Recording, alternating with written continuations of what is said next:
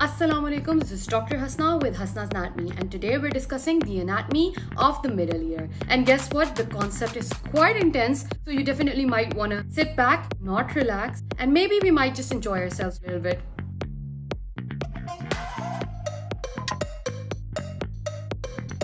So what is the middle ear exactly? We've already discussed up to the tympanic membrane, and if you haven't watched those videos, I highly recommend you to go check them out. Now let's get started with what's the story behind the tympanic membrane. And is this membrane that was the boundary line between external and middle ear. Finally, we've broken through that membrane, damaged the pars flaccida and the chorda tympani, and we've entered our middle ear.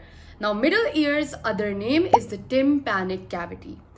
The tympanic cavity is divided into two parts, the tympanic cavity proper and the epitympanic recess. So what is the tympanic cavity proper? So let's suppose this is the tympanic membrane right here. The issue with the middle ear is that the medial and lateral walls are quite large and it's compressed like that from side to side. Therefore, the medial lateral wall are quite large. So I've tried to be a little creative and made this demonstration of the box that is going to be our middle ear today. To show you is that you can see this is the lateral wall and the medial wall. They're quite large, all right, and this ear is compressed like that. So these two walls are large, rest of the walls are quite small. So here you can see this is your tympanic cavity. The area that lies just in front of this tympanic membrane is known as the tympanic cavity proper, whereas all the rest of the area in the middle ear is known as the epitympanic recess. Makes quite a lot of sense, right? But here's the difficult part, and that is, what are the boundaries of the middle ear? So as I already mentioned, your middle ear cavity can be imagined in the form of a cube. Here is that cube. Cube, or the middle ear cavity, basically has a roof, a floor, anterior wall, posterior wall, medial wall, and lateral wall. You can see here we are going to be talking about the boundaries of the middle ear, what these walls are actually formed of. If you look up, there is one god. If you look down, there are two legs. So just like that, the roof has one content, the floor has two important contents, anterior wall 3 contents, and posterior wall has 4 contents. The medial and lateral wall, we're going to talk about them in a while, but first let's talk about these walls. And just to clear the air, the lateral wall of the middle ear is obviously the area which is the tympanic membrane, which is connecting it to the external ear, whereas the medial wall is actually the wall that is connecting your middle ear to the internal ear that is lying next to the medial wall. Makes complete sense because that's how you're going from lateral to medial direction, your external ear, then middle ear, then inner ear. So therefore these two walls are basically made of those important places from where the sound has to come and where the sound has to be transmitted. So I've got some techniques you can use that you can memorize these. The first thing is the roof. The roof is known as the tegmental wall. The roof is basically going to be lined by a bone called the tegment tympani. The tegment tympani is basically a part of the temporal bone that you can see in the cranial cavity if you watch one of those videos. Now, interestingly, in children, the roof where the tegment tympani lies, over there is this fissure called the petrosquamous fissure. Now that petrosquamous fissure in us adults is usually ossified, it's formed and there's nothing that is leaking outside of it, nothing going within it. It's completely normal. But in children, this hasn't been ossified.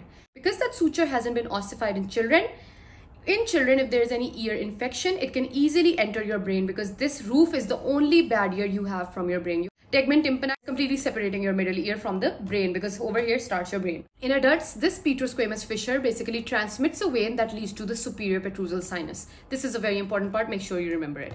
So that is one content we have, the tegment tympani.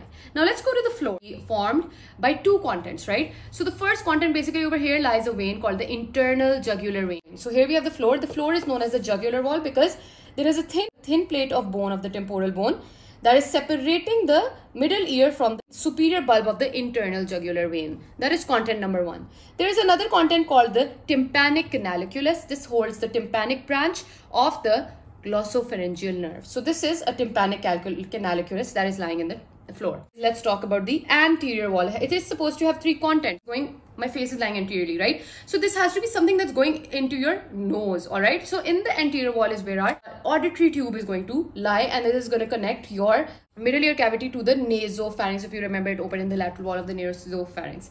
So there is an auditory tube.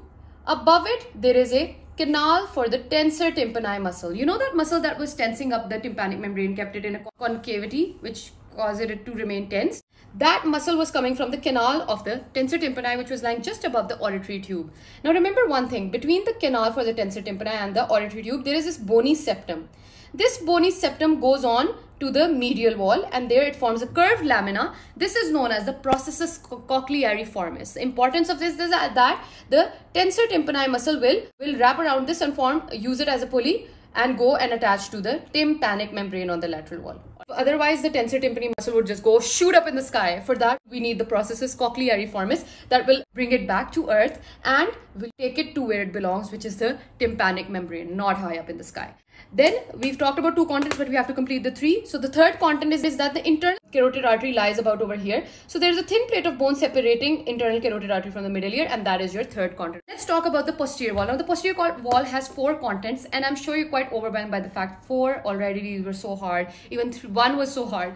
So guys, I have made this interesting situation so that you can remember the posterior wall contents. All you have to do is basically understand that the posterior wall will have all of the different things that can occur in your bones.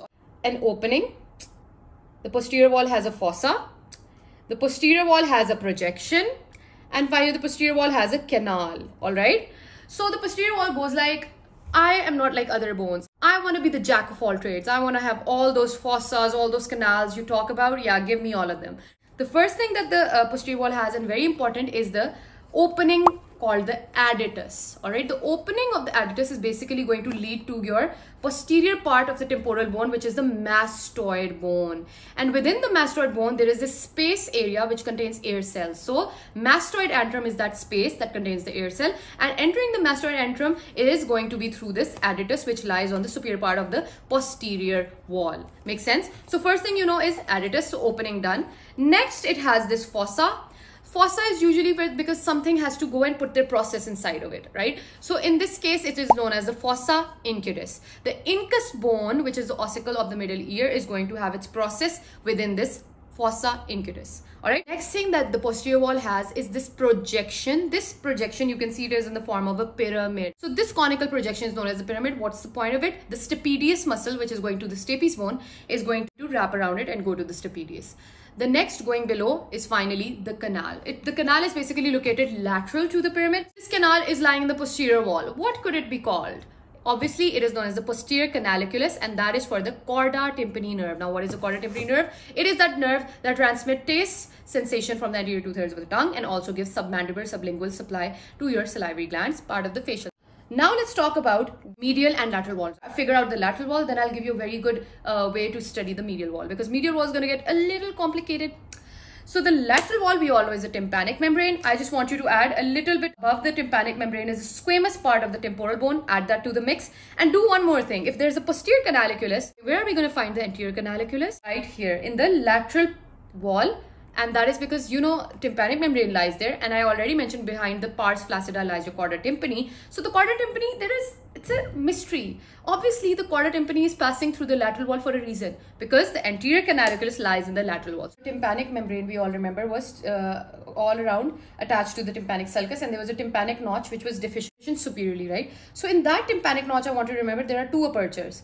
One aperture is the anterior canaliculus for the chorda tympani, and another aperture transmits the tympanic branch of the maxillary artery. This is a very important exam question, so do remember that. Let's talk about the medial wall now. Since the medial wall is going to connect your middle ear to the inner ear, it says, I'm going to be a tough nut to crack. And that is going to be an issue for us today. Let's do this. First thing I want you to do is make a window, because obviously it's only through a window that you can enter a place, or you can communicate with a place that is not your own. Windows are just communication areas. Like, I don't want to be a part of you. Like, I don't want any baggage, but I just want to see you through the window, you know. The first window in the inner ear is going to be the oval window. All right, so I want you to draw an oval window, then I want you to draw a projection, and then I want you to draw another window called the round window. So that's how it goes. First oval window, then the round window, and between them is the projection. And then I want you to remember for the medial wall 2 prominences. I want you to remember this mnemonic called VPC FSC. Keep repeating that, because now the medial wall is about to become super easy. The oval window has a name. It doesn't just call it the oval window. It's like, I need a reputation too. I have an ego too. Give me a name. So therefore, the name of the oval window is known as the fenestra vestibuli. Why do we call it that? It is that fenestra that is connecting your middle ear to the vestibule of the inner ear. And then comes your projection. This is the promontory. What is the promontory? Your cochlea is kind of like a snail, literally like a snail. I'm not even kidding. The first coil of the cochlea, you can see this is a coil. This is the medial wall. This is what's happening. Alright, is going to form a projection in the medial wall known as the promontory. And finally, a round window is known as the fenestra cochlea. And that is because the cochlea scala tympani is going to be lying here, and it's just going to communicate with that through the round window. FSC, there are two prominences you will see within your medial wall. One will be of the facial canal, and the second will be of the semicircular canal. Which one? The lateral semicircular canal prominence is going to be lying here. So basically the semicircular canal, one is the anterior, one goes posterior, and one is the lateral. The lateral will be forming a prominence on your medial wall. F is for the prominence of the facial canal. So overall, these were all the boundaries of your middle ear cavity. Really hope they made sense and they were easy. Contents of the middle ear include the ear bones, which are the ossicles, which go from the malleus, incus, stapes. The malleus is hammer shaped, and then we have the incus, and we have the stapes. Stapes is basically going to be lying at that oval window. All the sound that is coming is going to make the tympanic membrane vibrate, and then it's going to make the malleus, incus, stapes vibrate, and finally when the stapes vibrate, its foot plate causes the oval window to vibrate, and the inner ear will process all those signals and take them to the vestibulocochlear nerve. So the only two muscles that lie within the middle ear as a part of its contents are the tensor tympani and the stapedius, and we've talked about them before. The tensor tympani is basically going to originate from that canal of the tensor tympani, and it's just going to go insert into the handle of the malleus so that it can keep pushing the tympanic membrane to make it tense. It is going to be supplied by the mandibular nerve, and then the stapedius. The stapedius is basically going to get inserted in the neck of the stapes. It is going to be supplied by the facial nerve.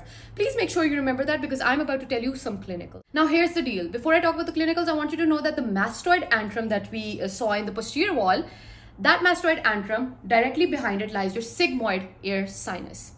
If you can remember that, now we can start with the clinical. Middle ear, if there is an infection, it is known as the otitis media. The communications of the middle ear are super important because every infection is going to be transmitted through those openings, obviously. Let's suppose this is representing an infection. There's an infection in the middle ear. It will cause erosion of the roof. If the roof is eroded, what do you think will happen? Infection will spread to the meninges and even to the brain. So that is actually quite dangerous. Therefore, ear infection should be taken seriously. Not just that, within the posterior wall lies your mastoid adductus, and in the mastoid antrum, if this infection goes, we all know the sigmoid sinus is lying here.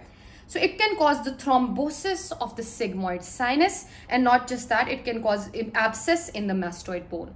Another communication is this anterior wall, the auditory tube. All right, so the infection can easily travel to the nasopharynx, or even infection from the nasopharynx can transmit into the middle ear. Overall, if we talk about the communication, it is like a gun. The gun's handle is made up of mastoid antrum. Addutus is the connector. This is the entire middle ear cavity, and part of the gun which runs ahead of the entire gun anteriorly, that part is formed by the auditory tube, and the trigger of the gun is the tympanic membrane and just the tympanic cavity proper. If there is erosion of the floor, then the internal jugular vein that was lying there, it may undergo thrombosis. Since the stapedius muscle is being supplied by the facial nerve, if there is damage to the facial nerve, because stapes is responsible for dampening your sound, decreasing the sound a little bit so it doesn't get too loud, all right, out of control loud. If stapes is doing that and the facial nerve is injured, and now the stapedius muscle is inactive and stapes is not doing its function correctly, correct me if I'm wrong, I think if you say a small word, it might pop my eardrums, right? So basically it's known as hyperacusis. Sounds will be heard super loud if there is any damage to facial nerve. If there's any fracture to the roof, it will result in CSF leakage through the ear. And if there's a mastoid abscess, usually what the surgeons do, they operate it through the suprameatal triangle. And I've talked about the suprameatal triangle in my norma lateralis video. That's the approach they use, and through the suprameatal triangle, they have to be very careful to not injure the facial nerve. So with that comes an end to our middle ear topic. Do not forget to subscribe to my channel. See you in the next video. Thank you so much for watching.